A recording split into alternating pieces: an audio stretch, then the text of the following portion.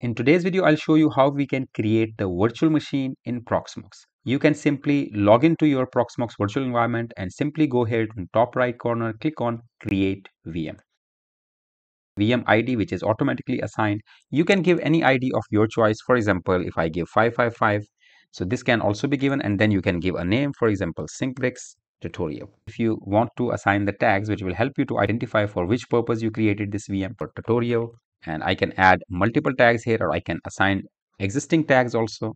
So I'll be creating, for example, as these are two tags which I have assigned, and then I click next. How you want to install the OS and from where you want to install the OS. If you do not want to install right now, so you will be clicking do not use any media. Otherwise, if there is a physical CD or DVD drive connected to this computer, you can use that. Otherwise, you will be choosing the particular operating system. So I'll be installing, for example, any operating system which is available as an ISO image. The ISO image which is uploaded is in the local drive. The ISO image is, for example, Ubuntu 22.04. In case you are installing Windows, so you can choose Microsoft Windows from here. If you want to install Solaris, so you'll be using Solaris. For all other Linux flavors, so you'll be choosing Linux here. Because this particular installation is for Ubuntu, so I'll be choosing Ubuntu. If you are installing Windows on your virtual machine, so you will be choosing Windows from here, and then you will choose which particular Windows version you are using. So automatically compatible drivers will be installed. I'll be choosing Linux here and click next. Then is the system. You can keep this as default, and here are the SCSI controllers, Word.io. So we'll choose this one and will not make any changes here.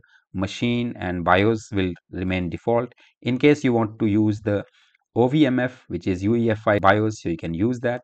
Otherwise, leave it default.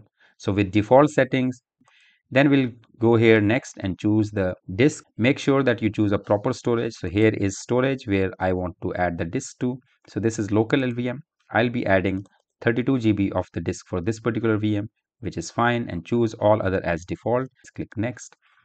Then we'll be choosing CPU in case you want to have multiple cores for this particular machine. So you'll be choosing that. Right now, total cores assigned are 1. So I can assign 2 or 3 or whatever cores of the CPUs. It will be creating virtual CPUs. We'll be choosing 2 core.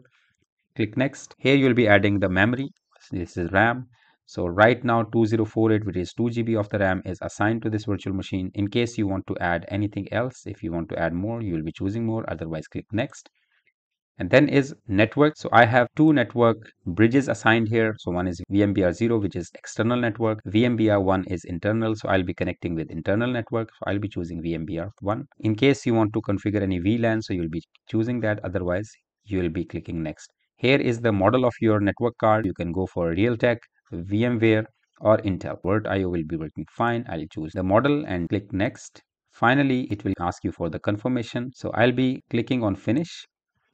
And once it will finish, it will load this 555 machine which we have created, and once it is ready, it will be available here. Then you can go to hardware and see all the settings in case you want to add any additional hardware. For example, if I want to add a new network device here, so I'll be choosing VMBR0 as well and click add. Now you can see here 2 network devices are added.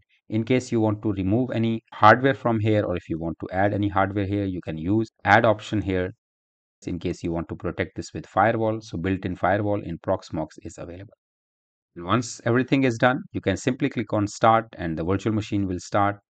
It will start booting from the CD. You can see here we'll be following the step-by-step guide to install Ubuntu on Proxmox. So hope you like this video. See you in next video. Take care and goodbye.